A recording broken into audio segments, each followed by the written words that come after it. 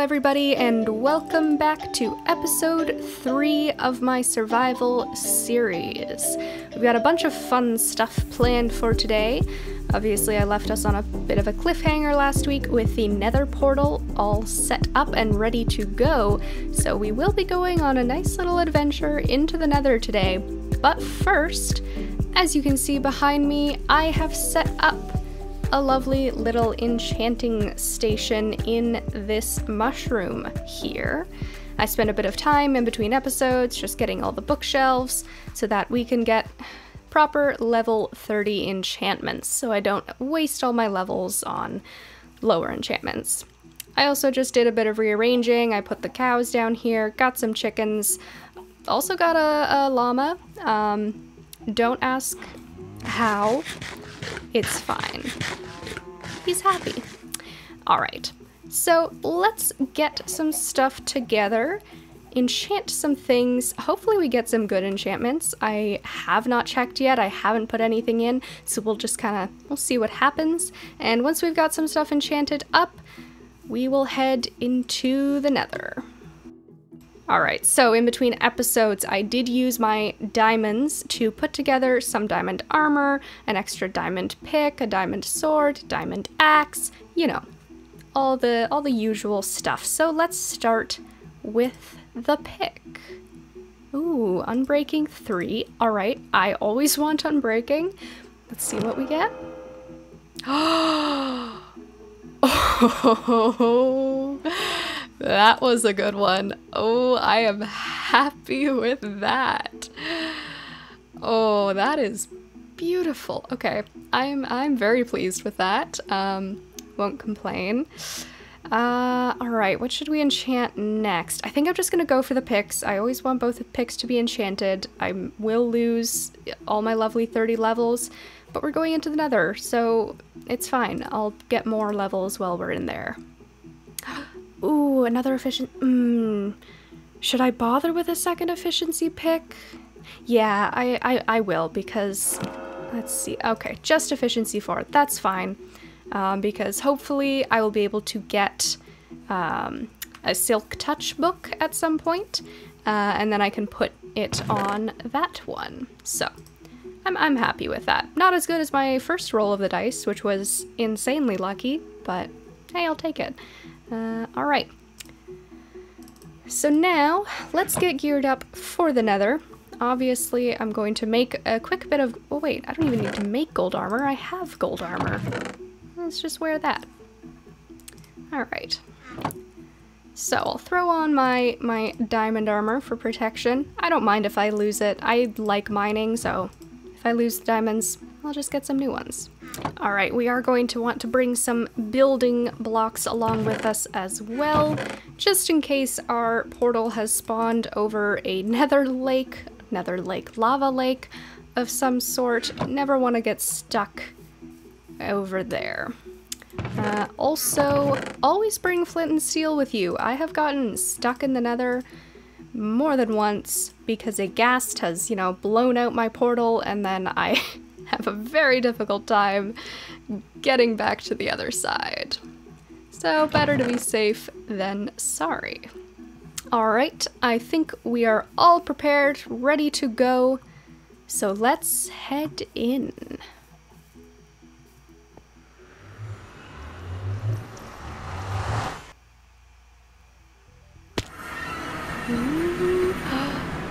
Okay, alright. Crimson Forest, I like that. Glad I'm not in a basalt delta or something, or over a lava lake, so this is a good start. Big fin. Oh, I hear you. Oh. Okay, that's fine. Alright. Why do I hear lava hissing? Oh. Okay. Hi! You couldn't have loaded in before I got here? Actually, no, I'm glad you loaded in after I got here. Because if I had walked out into lava, that wouldn't have been very nice. Okay, this is a little less pleasant than it was at first, but that's okay, that's fine. I can still get in and out of my portal. We're good, we're good. Actually, I'm gonna pick up this mushroom. There we go. Just so that if we've got one of those lovely hoglins coming up trying to attack us, I can scare it off. Alright, let's take a look around, see what we've got in this area. See if there's anything interesting. I don't usually play with such a low render distance, but I kind of have to reduce lag on this world. It is, ooh, it's scary. Being in the Nether with render this low, it feels much more ominous, and I can't see what's out there. But it's an adventure. It's fun. Let's see what we find. Shroom light, my favorite. Oh, I should have brought gold into the Nether with me. It would have been really handy. Oh well. I will always be able to come back in later. Okay, I really want to be able to see what's across this lake, so I'm just gonna pop my render distance up. Hopefully it doesn't lag it down too much. It's up to 18, pretty high. Hopefully a hoglin doesn't push me off the edge here.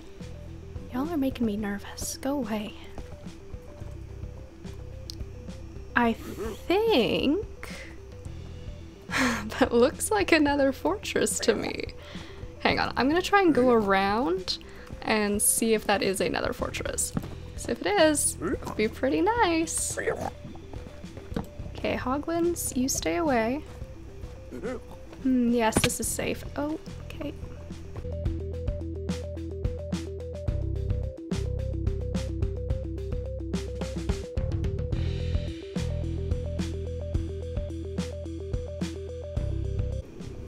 I was hoping going around here would get me closer, but apparently not. Let me turn render distance up again, see if I can see where I'm at. Oh, okay, it's not another fortress. That's fine, but it is a bastion. So that will be useful. Still gonna make my way over there. Not gonna go in yet because I don't want to die, but useful thing to have nearby. Good to know. I'm quite happy that I spawned in a Crimson Forest here, because I have the feeling with my builds in the Dark Forest, you know, going all kind of fantasy, fairy tale themed, I'm gonna be using a lot of the Nether foliage, particularly the mushrooms and the vines and all that, so I'm very glad that I don't have to make a long trip anywhere to find it. Now I just need to find my way back to my portal. I put down torches, but apparently not clearly enough. Hi, friend. Alright, I was able to find my way back to my portal, thankfully. Somehow without dying to hoglins. I continuously forget to eat after I fight something. And these guys, or at least the big ones of these guys, hit pretty hard. So I've got to be a bit more careful. Alright, let's investigate over this way, see if there's anything of interest. Please don't hit me into the lava. I would not appreciate that. So we know we've got a bastion out that way. I'm hoping for a fortress out this way. I would really like to have a fortress. I really want to experiment with blaze farms and withers and everything. I have never actually fought the wither on any of my servers in all my years of playing Minecraft. So I'd really like to have that opportunity. Hopefully I don't have to travel too far to get that. Alright, alright. Another waste, another waste. Pretty basic, closed in, not too open. Let's check out this direction. I wouldn't mind a soul sand valley. I wouldn't mind. I've grown kind of fond of those. Not sure why, I don't know. I mean, I hate the ghasts. They're a bit of a problem in the soul sand valleys, but I like the soul sand. Once I have soul speed boots, at least. Okay, this is just more Crimson Forest in there, so I'm not gonna bother going that direction. Let's head over this way. I'm not gonna spend too much longer in the Nether, because I do have stuff I want to do back at my base. But I want to get some exploring out of the way, just so I have an idea of what to expect in here and what to plan for.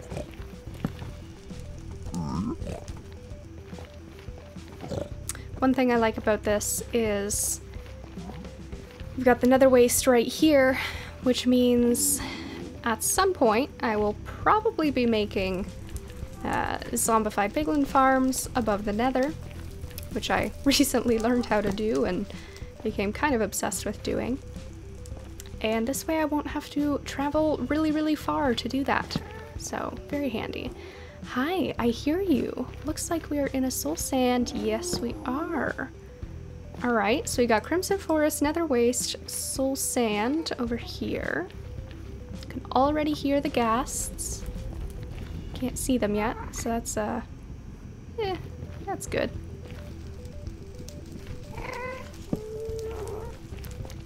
Still have not found any sort of Nether fortress. Oh. Is that Basalt Delta? Or is that just a feature of soul sand? Not sure. Alright, okay. Well, this is good. This is a good start. Let me turn this back down. So we know what biomes we have around us, at least in the immediate distance. I'm sure there's some others, probably not too far away. It's usually not too sparse in the Nether. I might be wrong. Maybe I've just had lucky Nethers before. But we do have a bastion near us, which is useful. I have not yet raided a bastion. That is something I have not gotten to on any of my other servers. I want to do a bit of research on the best methods before I try, so I will not be touching that until I've watched a few videos and learned a bit more. I always do my research before I jump into the more intense things in Minecraft, like ocean monuments. I am 100% confident when it comes to ocean monuments now, but before I did my first ocean monument, I watched a whole bunch of videos, learned all the methods, and I was terrified because I was convinced I was gonna do it wrong and I was gonna die and lose all my stuff. But then I did it, and it took me like 5 minutes to defeat the monument. So those I'm fine with, but there's still a few things in Minecraft that I have not yet done, so they're definitely going to be on the list of things to do in this series, such as defeat a bastion, fight the wither, get a beacon. I've never used a beacon before. I really want to, so that'll be fun. What else? I've defeated the dragon before, but never solo, so I think I'm gonna have fun trying that one out, especially because there's so many different strategies for that one. I don't know what strategy I'm gonna use, but I'm just excited to try them out.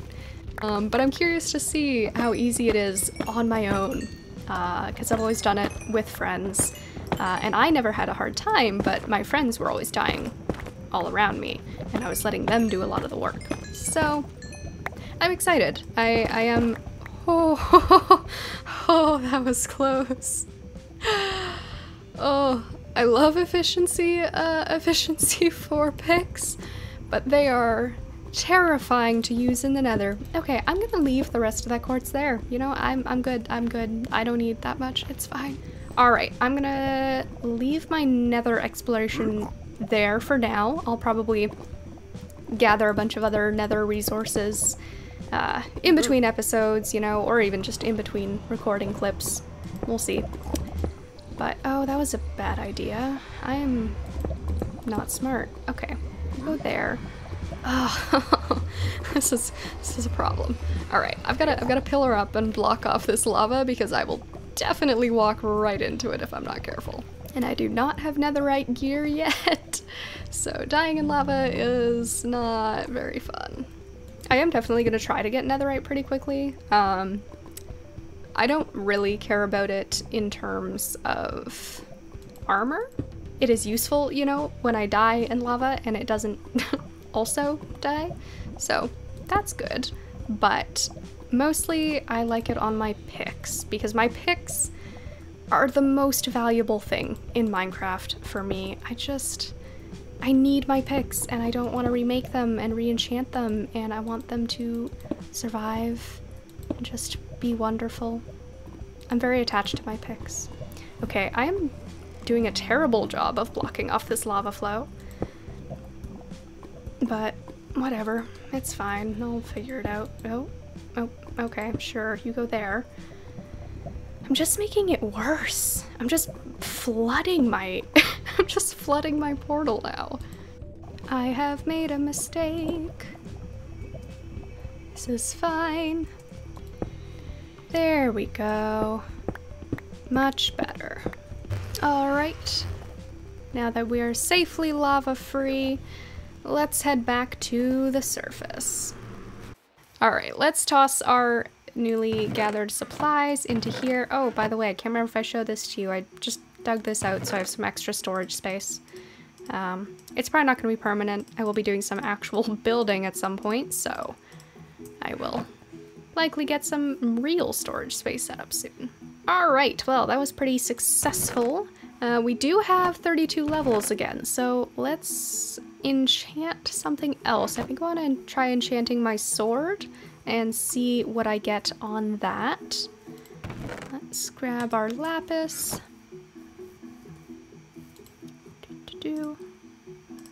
Let's see. Okay, on breaking 3, just check these. Ooh, okay, let me check my armor first. Oh wait, boots. Boots are my favorite part of armor, so I want to make sure. I'm gonna always check and see if I can get something good on my boots first. Okay, on breaking 3. Protection 3. Protection 3. Ooh, okay, let me check my axe. Unbreaking 3. Listen, I love unbreaking. I do. I'm not complaining about any of these options. They're all very good. I was just, you know, hoping for something a bit more interesting. Should I bother with the sword? No, you know what? I'm gonna do my boots. I'm gonna do the boots. Alright. Just unbreaking 3. That's fine. That's fine. Oh. Okay, well, thanks for that. Oh, the poor mushroom. Oh no, it actually like broke the mushroom blocks. No, and I don't have silk touch, so I can't get mushroom. Well, this is just gonna be an odd looking enchantment mushroom from now on, I guess. Oh well. I'll fix it at some point once I get silk touch. Once I start properly building. Silk touch is kind of a priority for me, so I will be doing some villager stuff quite soon to hopefully get some good trades. Oh, need more dirt. Because obviously I live in a mushroom forest and I want to use mushrooms to my advantage, but I kind of need silk touch to do that. So yeah. I'll be working on that. I guess this creeper just reminded me of that importance. So thank you, creeper, for straightening out my priorities. So what I want to start on now is some actual building. I think we need more than just mushrooms and open spaces. So I want to change this area right here that I've set up and build some sort of little house. I don't really have a plan in mind for exactly what it's gonna look like, but I'm just gonna start building and see what happens. That's a part of, you know, going out of my comfort zone, is just not over planning stuff and instead just kind of trusting my instincts and putting blocks down and seeing if I'm happy with it. So let's get started.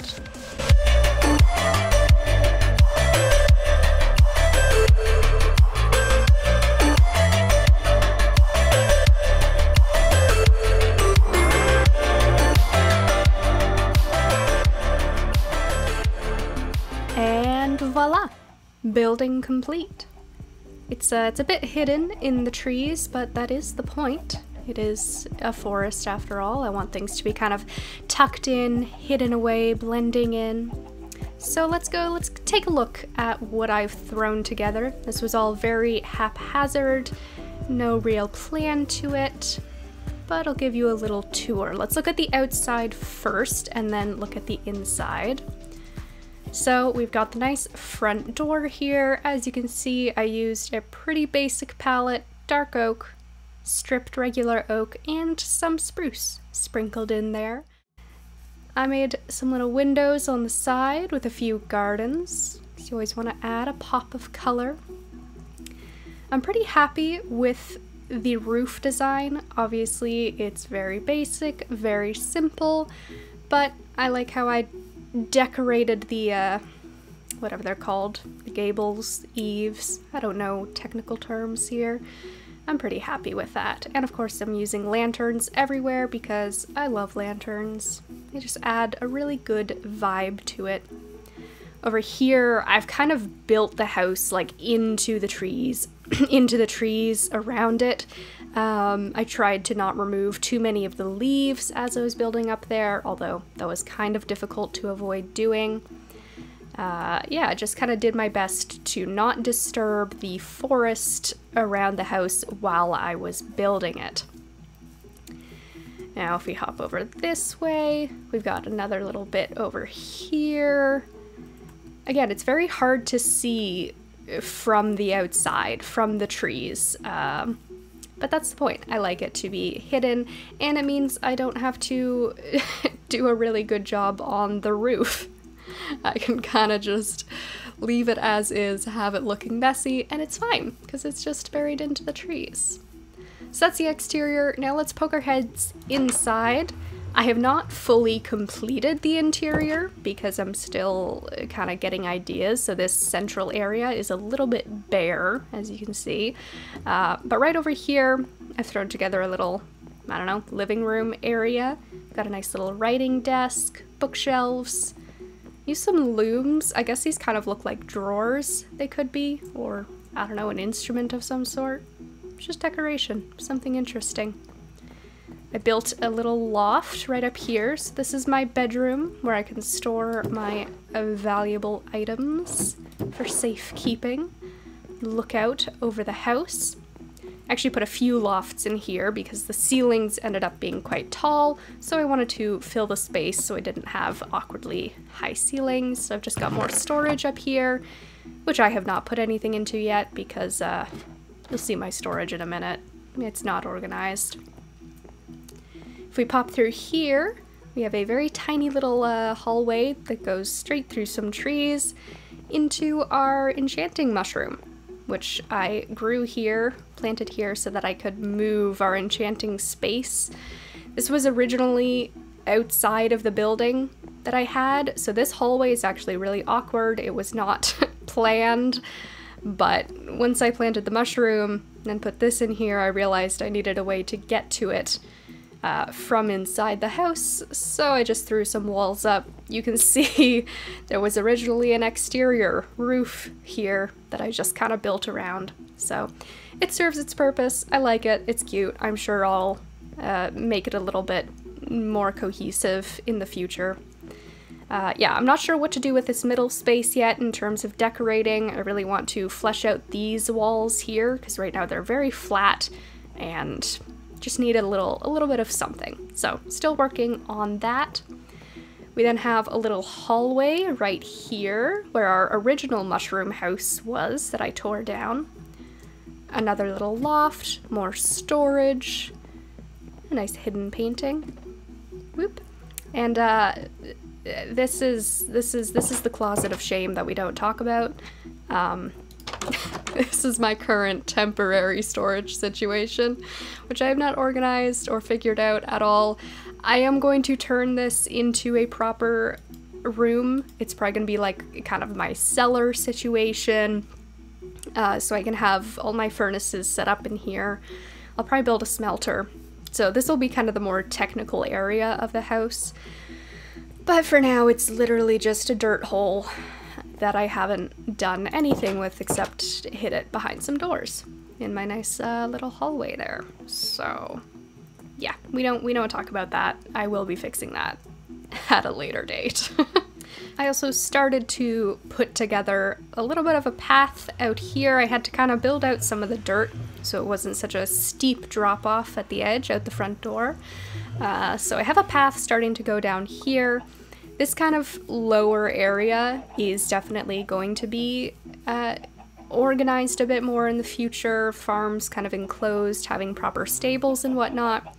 My nether portal is definitely going to have some sort of structure around it, so it's not just in a dirt wall. But for now, I have the house. I have a little bit of a path started, so I think that's a good place to begin. Now, one more thing I want to do today is I want to put up a little list of things I want to complete, kind of short-term projects, short-term goals that I want to try to finish in the next few episodes. Might be more than a few, but you know, just things I want to achieve short term. I have longer term goals, you know, like clearing out ocean monuments and building really big projects and eventually, you know, castles in the mountains and whatnot. But for now, I just have some short-term things that I want to try out that I haven't really done before, or just practical things that I need to get done soon. So, I have some signs. I'm honestly not sure where I want to set this up. I think I'm just gonna do it in this clearing here. I can always move it later. You know what? I should build a wall. Let me grab some stone real quick. So, the first thing I want to do, which I will probably be starting in the next episode already, so I can get it out of the way nice and quick, is a zombie farm. Of course, in our other episode, we found the zombie spawner just over that way, nice and close by, nice and convenient, and I want to get it set up. Obviously, I don't really need the rotten flesh that comes from it, but I do want some source of XP. I will eventually be building some sort of zombie piglin farm or something, or maybe an enderman farm. Never built one of those before, but that's much further in the future for when I really need a lot of XP. For now, I just need something simple, something close by, so that's going to be our first project. Second project I want to start on pretty soon is something to do with bees. I don't really know what. A honey farm, I guess. I have not worked much with bees yet, since bees were added to Minecraft. So I want to, yeah, set up a bee farm if I can, get honey, get honeycomb. I really want to start using candles because I feel like those will really fit with the aesthetic I've got planned for this area. So if I can get some honeycomb reliably, that'll be perfect. So bees, that's my next step. Third thing I want to get started on pretty quickly is villager trading. So we have our village right over that way with a few lovely villagers in there. I have the feeling I'm going to set up the trading there in the village. I'll build something right on the edge of the village so that I don't have to transport them into the middle of the forest. I hate transporting villagers. They are incredibly inconvenient and I just don't want to go through that hassle. So I'll probably build a trading hall over in the village that's already there, and I'll set up some good trades because I want to get some good enchantments. I want to get mending, silk touch, all that special stuff that would take me ages to get if I just used my enchanting table over here. So these are like my top 3 priorities right here: zombie farm, bees, and villager trading. So definitely gonna start on the zombie farm next episode. I might go hunting for beehives while I'm at it, although I do need silk touch, I believe. So I might kind of swap around the importance. So I'll start with zombie farm, see if I can get a Silk Touch villager and then go hunting for some bees and start setting that up once I have Silk Touch figured out. Some other sort of smaller goals, which are kind of expected, but still ones I want to get done quite soon, is I want to find a Nether fortress, obviously, very useful, and specifically so that I can find blaze rods and find a stronghold, and of course, along with that, defeat the dragon. That may be a little bit further in the future, but honestly I'm not too scared of doing that. I've never done it on my own, but you know, I'm not too worried. I'm willing to just sit there and do it the long way. So yeah, these are the starting goals that I'm going to be working towards in the next few episodes. Obviously there will be smaller goals that kind of go along with these as we go along. Like, once I find another fortress, I'm probably going to try building a blaze farm, because I've never built one of those before. Might try getting some wither skulls so that I can fight the wither. Never done that before. So, you know, as we go, other opportunities will present themselves, but to start, these are our goals. So, that is all I'm going to do for today's episode. I'm not sure how long this episode is going to turn out to be. Unfortunately, as you may have all noticed, there has been a very long break in between episodes. I think it's been like 3 weeks or something. That is also because there was a 3-week break in between recording the beginning and end segment of this episode.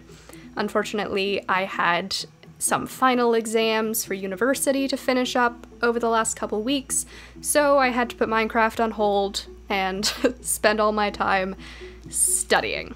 So, I'm back now. I had to take a break in between. I did all of the building over the last 2-3 weeks, just in very small segments when my brain needed a break.